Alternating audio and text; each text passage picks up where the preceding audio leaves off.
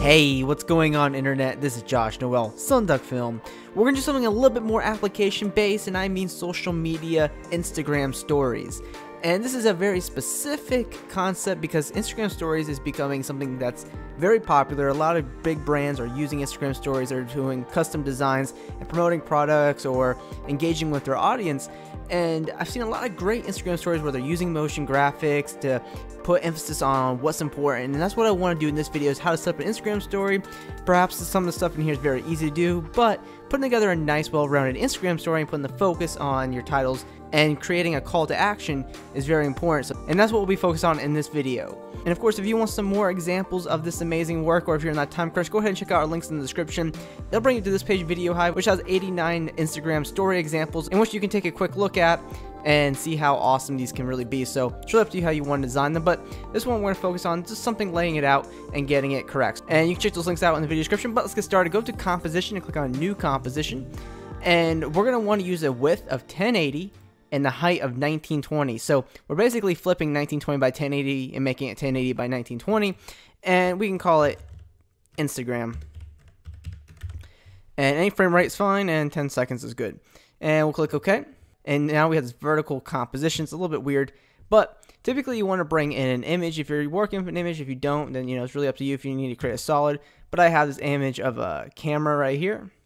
Let's say I just produced a camera video on YouTube and I want to send my followers to YouTube to watch this video. Well, that's what we're going to do, and we need to create a nice title and a nice call to action. So let's start off the title. We grab our text style tool and we can type out our text. Perhaps this video was titled A Starter Guide.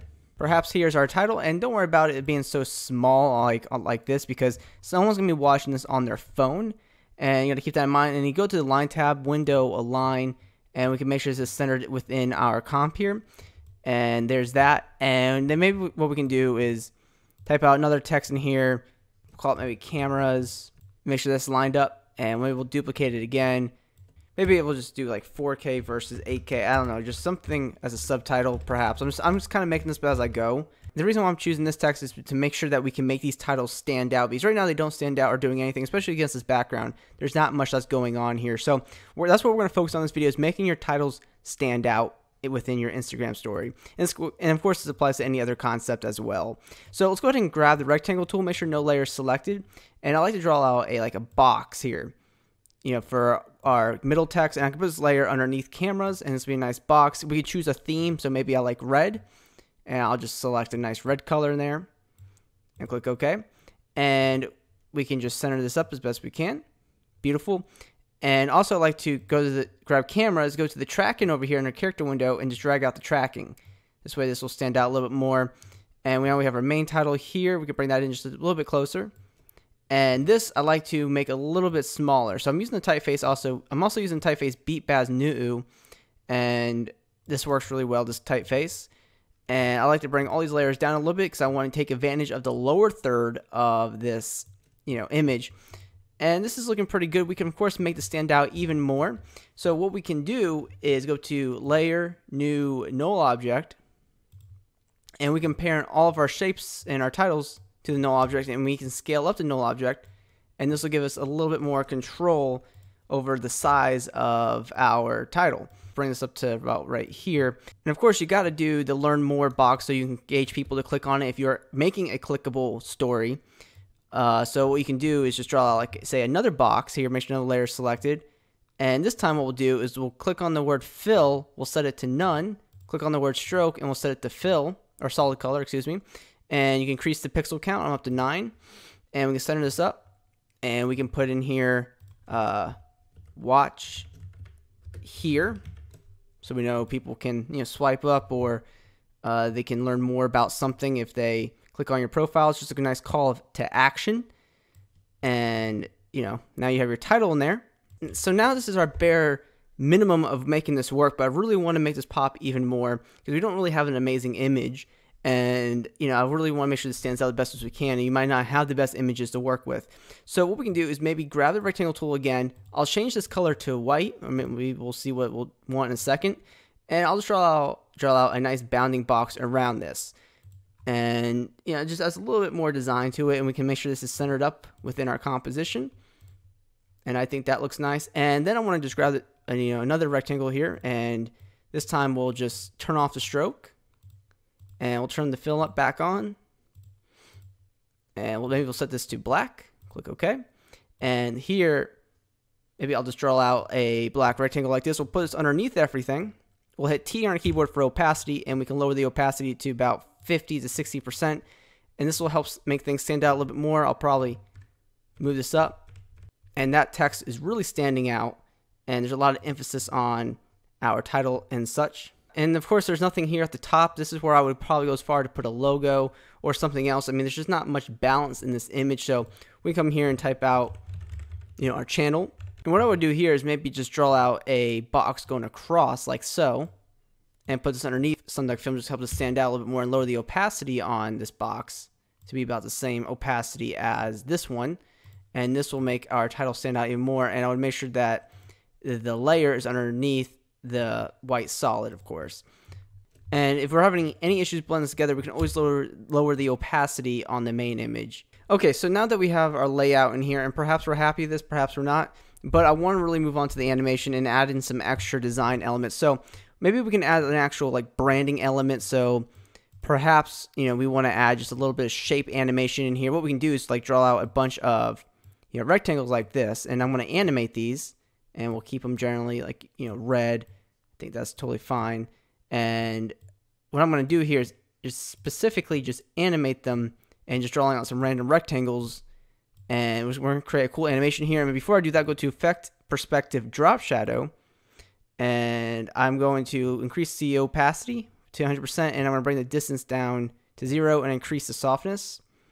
So these will kind of pop out, and I want to make sure that these are going to animate from left to right constantly. So what I'm going to do is click on Contents, go to Add, and add a group. And I'm going to add all these rectangles to this group just by clicking all of them and drop them into the group. Now I'm going to take Transform Group 1, add a keyframe for position. I can move forward here. So maybe it'll go by to like 2 seconds or so, and I'll just have these move over like this. Okay, so now they're going off the screen, but I want them to constantly be on the screen. So what I can do is click on Contents, go to Add, and go to Repeater. Now, we open Repeater 1, we go to Transform Repeater 1, we go to the X position, and we can just move these over. And we can, of course, maybe manipulate the Y position by a little bit. So now, we just need to make sure that we move the last keyframe over to like say 5 seconds is our story or something, and we can continue to animate these over. So now we have this constant animation of these lines going by and really drawing attention to our main title, even though maybe it's a little bit messy depending on these rectangles are on top of our text, but I think it's fairly reasonable thing to do. All right, so basically now we need to animate the text, and we need to make it stand out a little bit, because a story, just a picture story is not enough. We need to add some more movement. We're animators, and that's what we have to do. So what I would do is go to the first keyframe here, the first frame, and I go to our first title or starter guide. I'll go to Animate, and I want to add the rotation, and then I'll go select Animator 1 and go ahead and add opacity. So here we can rotate the text a little bit and definitely lower the opacity to 0%. We'll come here to the range selector, add a keyframe for start percentage, and we'll move forward here and we'll set it down to 100%.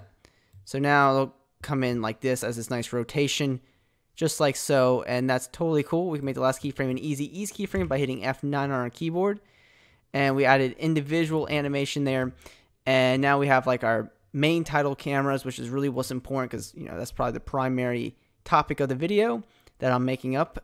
And we'll grab that solid, and we'll grab these two layers that are doing this, the background there, and I want to hit P on my keyboard for position. Now I'm going to animate the shape layer to come over, so we have our first title come in, we'll move this keyframe forward, and we'll have it come off on the left side here, just like this. We'll make the last keyframe an easy ease keyframe by hitting F9 on our keyboard, and then I'm going to duplicate this layer, put it on top of our text layer, the cameras, toggle switch the modes, and I'm going to set the track matte to alpha matte.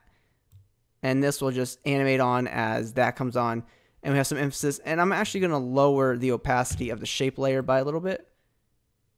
There's plenty of ways to animate text, but I'm quickly going to show you Animation Composer, which I'll link in the video description. There's this plugin that's about $50 for After Effects that allows you to apply preset text transitions within a couple of seconds. So right here I have this text pack, and I can animate characters, and I can find something that I really like. So perhaps I'd like something like fade in position, and I have over 1,000 presets in this one pack, and I can find something that I like. So perhaps this is fine.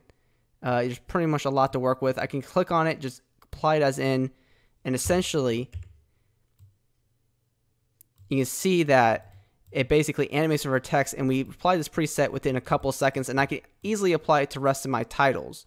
So for the watch here, I would typically do something with scale. I probably would scale that in with the title, but I can come here with scale, come here to basic, and find something in a couple of seconds here. So maybe, that's totally fine. I can apply that as in, and it automatically applies it. And you can see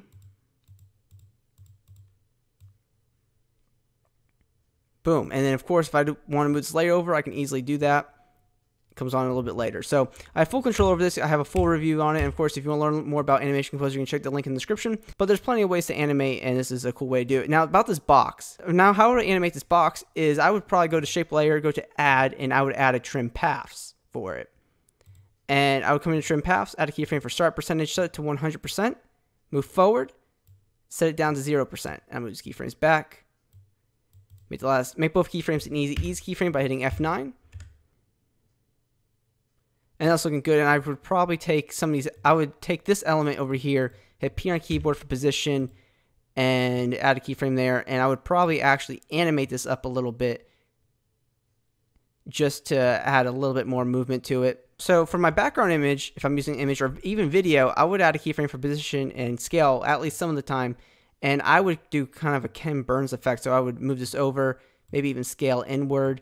So this adds just a little bit more emphasis on our image here. Then I would go and add another null object by going up to Layer, New, Null Object.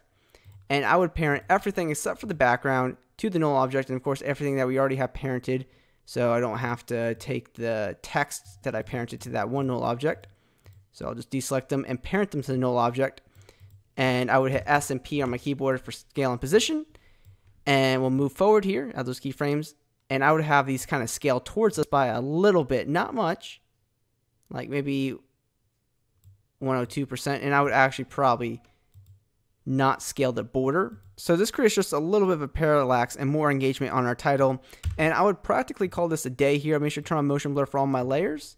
Turn on the top, and we can do a quick RAM preview and see what we have. And after a quick render, here's what we have. We have our title and emphasis on those titles, and we've created our story. Of course, you can add a little bit more animation to everything if you really want to. But this preference was to just put emphasis on the titles for creating Instagram stories. And you can see that this is very easy to do because we were able to do it less than, I think, 10 minutes, 15 minutes on this video. But you can create an efficient way to engage your audience on Instagram with motion graphics on your latest video or whatever you're looking to do.